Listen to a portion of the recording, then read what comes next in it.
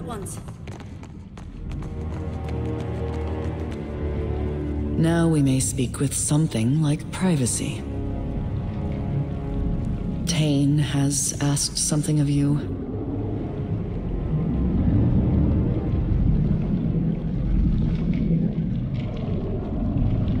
And you accepted. How terribly large-hearted of you.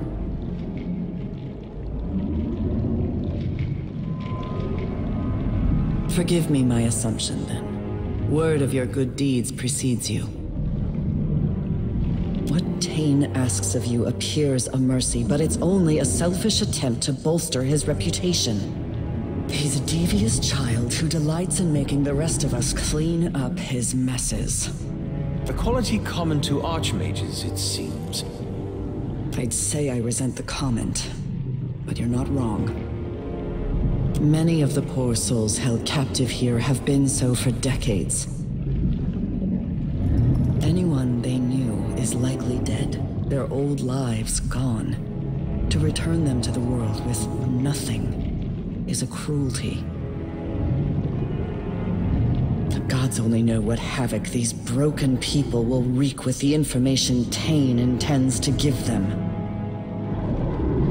Lay their souls to rest. Return them to the wheel.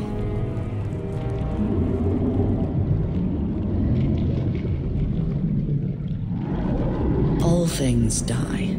Death is the keystone of the natural order. It's no more extreme than birth. Another chance at life through death is a far greater mercy than relegation to suffering through a dull shade of the lives they once knew. Is it not mercy to let an abused soul move on to a better existence, one free of the memory of the suffering they survived here? You gotta talk around it that much. Maybe it ain't worth talking about.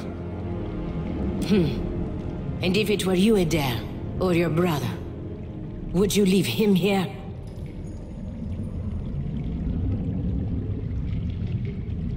That's all I ask. This scroll will aid you.